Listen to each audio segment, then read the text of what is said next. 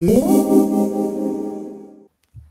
it's super cool how all these things like kind of like intersect, and you think about like philosophy and theology and analytic, all that stuff. Like it's just fun to see how it all kind of comes together. And like as Christians, like it should come together if you have like a holistic like worldview of thinking about the world. But for today, we're talking like the New Testament and things like this, and like trying to understand just at like a surface level, at least, like what is the New Testament? So if someone were to ask you, Nick, your channel is the New Testament Theologian, so you better have an answer. What is the New Testament? What would you say? It is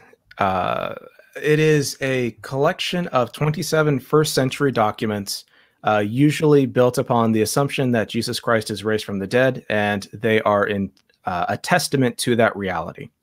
And so they are historical theological documents centered around either the activity of someone, the life of someone, or the implications of all those things by someone.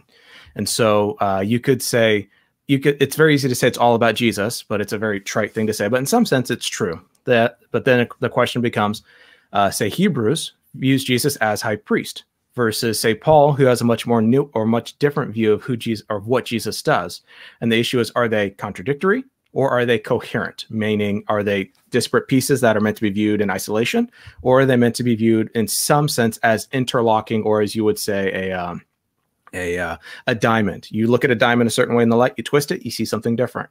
And so that's kind of one of the other issues in Pauline theology, is how much interplay do you have between those. And so that's how I view I think the New Testament is basically a collection of historical documents that make theological claims about the God of Israel and what the God of Israel did in Jesus Christ, and now how the people of God, in light of that, act in the first century.